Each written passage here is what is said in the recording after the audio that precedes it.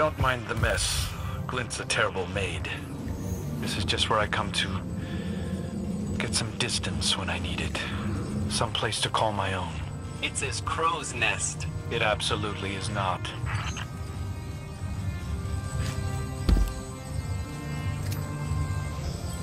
I forgot this was here. My first memories are waking up under this shroud. The first thing that was mine. It was comforting somehow. I couldn't bring myself to throw it away. Someone cared enough to lay me to rest. I meant something to them, wherever they are, and that means something to me. Ah. Yes. Spider wanted all of this thrown out, but I couldn't bring myself to. Even broken, it might still have a purpose to someone. I've heard that before the collapse there used to be an art. It took broken things and put them back together with precious metals. It made something new and beautiful out of something that would have just been thrown away. I didn't drink that by myself, in case you were curious. In fact, I didn't have any of it. After Glint brought me to life, I quickly came to realize that Guardians recognized me as whoever I was before. They weren't always kind. So I took to wearing a helmet to hide my face. Before Spider.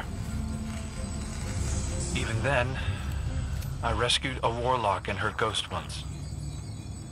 She offered me a drink afterward, but I left before she came back with it.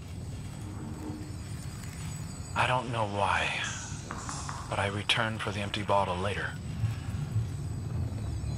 I've always wondered how she would have treated me if I'd stayed. If she saw my face. Oh, right. Glint gave this to me. It was a gift. It was the dawning. Your first dawning. The first time I ever felt like it might be safe to be around other Guardians. I'm not stupid. I know the person I used to be, he did something terrible. I can feel it when people look into my eyes and see him. The way you looked at me when we met. I don't ever want to know him.